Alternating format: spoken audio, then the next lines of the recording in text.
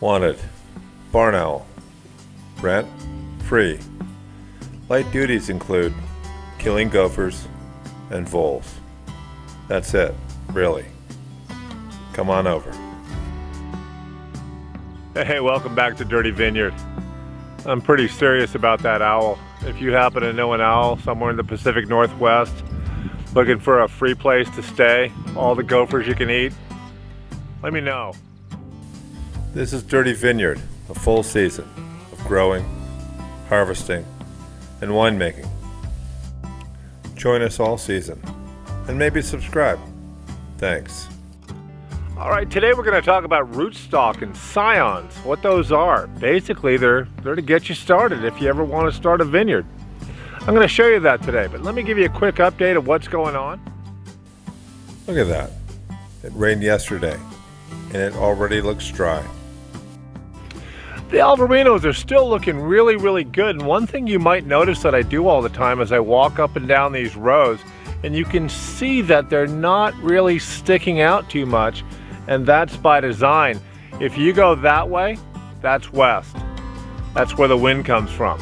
And up here in the Pacific Northwest, the wind comes screaming through this vineyard. So what we try to do is we try to protect them a little bit by putting them up through these double wires. But these guys seem to be flourishing. Seem to be a lot of little grapes all over the place. Big broad leaves, nothing wrong with them.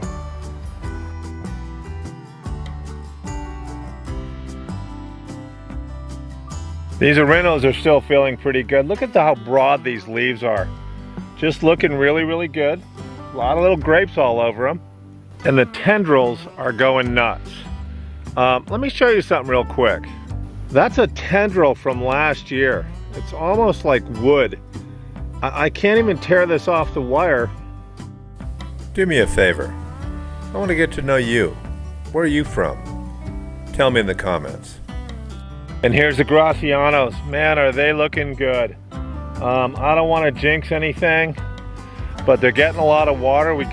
It rained all day yesterday. But one of the weird things about where we are is we're in zone 7. We're kind of in a rain shadow, so it doesn't, although we're in Oregon, it doesn't actually rain that much here. So we got a free watering yesterday. We actually collected about 700 gallons of that in a rain harvesting system, and so that could come in handy later in the season.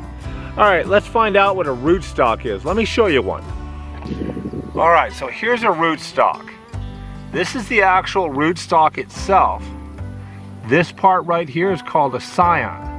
And so what happens is when we get our grapes, we get them on rootstock, and we actually get them from a place in Prosser, Washington called Inland Desert, and they do a great job of doing it. And so they're very, very resistant to disease, and then you pretty much put whatever you want on here.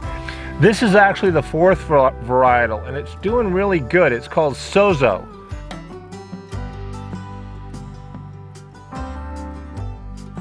And let me show you why we have to get them every year. We'll lose a couple of plants, which is super disappointing, but we'll get them back started. They're all a long investment, long time deal. And so for instance, this guy down here, he's a Sozo in a Graciano patch. All right, can you see me? How do I look? I know, really good. This doesn't just happen. You gotta work at it. All right, so I'm sitting next to a Graciano here. Graciano's like 5 years old or something like that. If you go down, see that little shooter right there? Now normally what I would do is pick that off because it's gonna grow big and it's going to take energy away from the Graciano itself. So what could I do with that little guy? Well, I could pick him. Basically cut him very, very carefully and bring him up to my ICU. Let me show you that.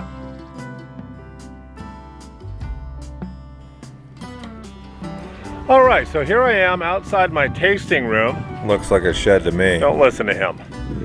Okay, it's a shed. So in this shed, my ICU, I have a bunch of rootstock that I'm growing right now. Let's go in and look at it. These are rootstocks. You know that little shooter I just showed you? We grabbed those. So there they are, and we put them in dirt, and basically what we're waiting for is for them to take root and get a good root ball. Once we have that, all of a sudden you have a rootstock. Let's say I want to grow another Albarino if I've lost one. That's the scion. So I can cut this very carefully with a very specialized knife and put the scion into there.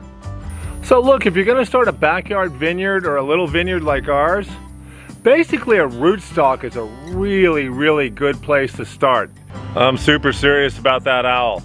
I was thinking of having an owl naming contest. When she shows up, you're going to be immediately disqualified if you put the name Barney. We're not having Barney the barn owl.